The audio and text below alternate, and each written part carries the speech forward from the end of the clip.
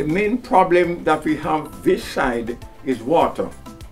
If we can get water, domestic use, and to assist us in the farming, things will be better.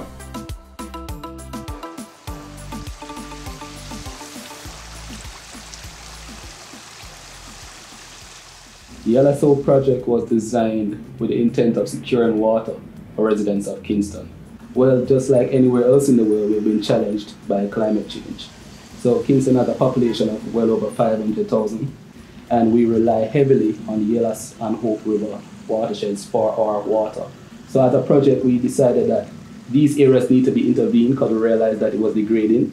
And when we looked across the region, we saw a brilliant example. That example was the Payment for Ecosystem Services scheme.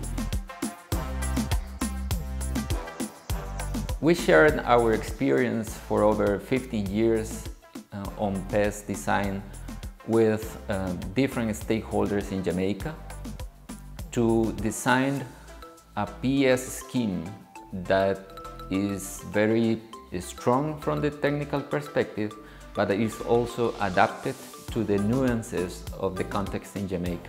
And this is extremely important to have a PS scheme that is credible and that generates trust to the different stakeholders involved in the implementation.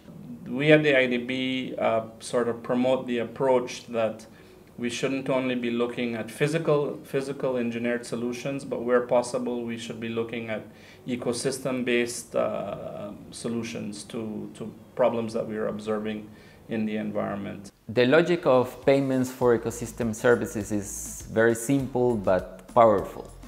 We are aiming to provide economic incentives to farmers to implement soil and water conservation practices, agroforestry systems, also to provide payments for people to protect the forest.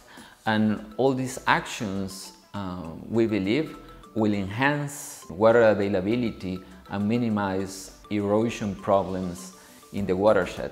So the farmers in the Yallahs and Hope River watershed management areas, they are being taught specific agricultural practices that will conserve and preserve the lands in that area.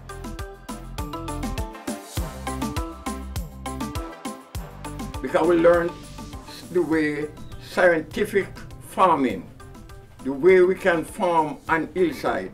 That means what we have done on top of the hill, it will affect the people living below.